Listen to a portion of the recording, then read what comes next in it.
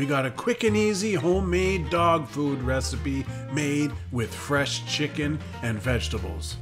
And your dogs are gonna love it. You gotta get out your slow cooker for this one though. So here it is. You got 1 whole chicken, you got 1 cup of pumpkin, 1 cup of carrots, 1 cup of green beans, 1 cup of celery, and 2 cups of water-soaked brown rice. Then you add 2 cups of water. Set the slow cooker for 8 hours on low, and after 4 hours, you add the bok choy.